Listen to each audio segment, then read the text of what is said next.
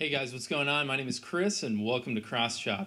Today's going to be a pretty quick video. It's actually part 2 of a tag response in which I'm responding to Pixel Pixie. She asked me to actually name my top 5 favorite games, but thankfully in this tag there's a little bit of elbow room, or at least I like to think so, because it doesn't say necessarily of all time or the last week or so. So I'm actually going to make this one my top 5 favorite games that I've completed this year. Now, there are some games on here that I would like to include, but I haven't actually beaten them yet. I'm still chipping away at them. Games like Chrono Trigger on DS, Monument Valley on the iOS store on iPad, and actually Goat Simulator.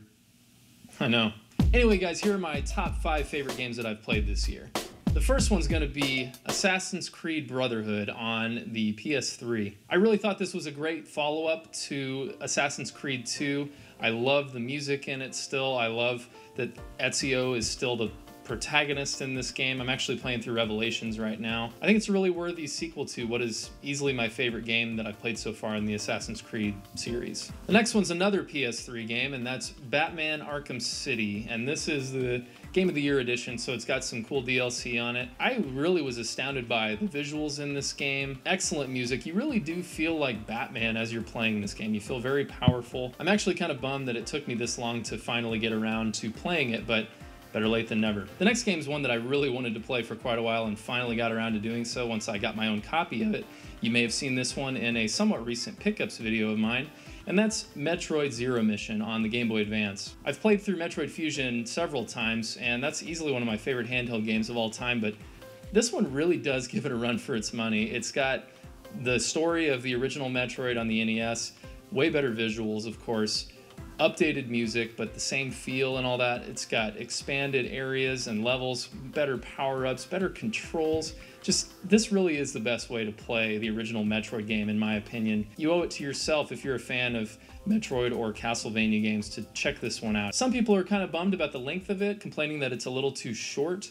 I could see that argument, but to me, it really did feel like just about the right kind of length, and it didn't overstay its welcome. I actually really wanted to just jump right back in and play it again almost immediately after beating it, so I think that's a testament to its quality. I've got one more handheld game on here, and that's The Legend of Zelda: A Link Between Worlds on the 3DS. It honestly, to me, kind of had a slow start. I didn't really feel hooked by it until maybe 2 or 3 dungeons in, might have even been a little longer than that. But honestly, nostalgia kind of won out, and I was like, okay, I feel like I'm really playing a proper sequel to A Link to the Past. I love that they preserved the top-down view. The graphics look great. Everything controls very smoothly. You really should check this one out if you're a Zelda fan, or if you need something to play on a road trip or on a vacation. And lastly, I've saved the game that I think has affected me the most, and the one that I've thought about over and over and over again since finally, for the first time, playing and beating it ever this year.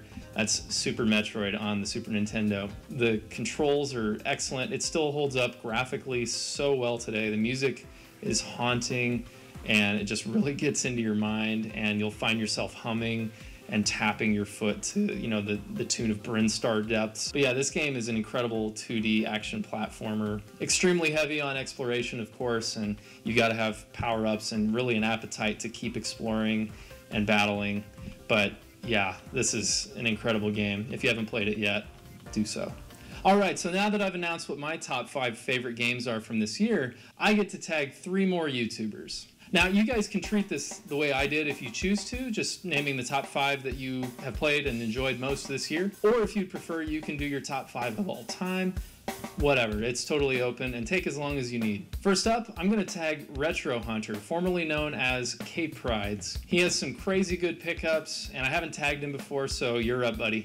Up next, I also want to tag the Game Hunters. This is a brother-sister duo, and I've really been enjoying watching their channel. I'm so glad I finally found it. And they have pickups, they've got collection videos, they've got a really cool idea for pickups in under a minute. It's nice and snappy. It shows in a glance what they've recently acquired. You can tell that they're having a really good time and really passionate about their hobby together. And lastly, I want to tag another YouTuber that I've really been enjoying watching his channel and seeing it grow, seeing the kinds of different content that he's putting out. He does a really great job editing and producing his videos. That's going to be watermusic Retro up in Canada. He's a fellow music lover. He has an incredible Nintendo collection. Go watch his game room tour if you haven't already. And I'm looking forward to seeing what your top 5 favorite games were from whenever. Alright guys, well that's going to do it. I'm so glad you watched this video today, and if you liked what you saw, please subscribe. Thanks so much for hanging out at CrossChop today, and play heavy.